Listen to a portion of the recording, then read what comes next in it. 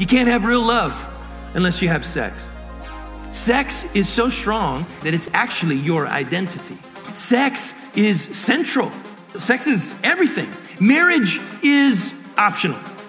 Marriage is actually a bit too restrictive. All manner of lies about sex and sexuality. Did you know, this is not false, in New York City, you can rent a wedding ring because people know and are actually planning on having what they call a starter marriage. This is expanding worldwide. It is disastrous, but it is an intentional and systematic scheme of the devil to break down God's gift and protection and freedom design.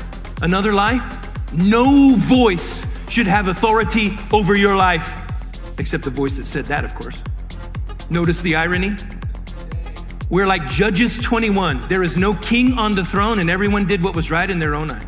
When there is no authority, when there is no king, when there is no God or Holy Scripture that's inspired and inerrant, we are left to our own devices. And we have a long history of the carnage that creates.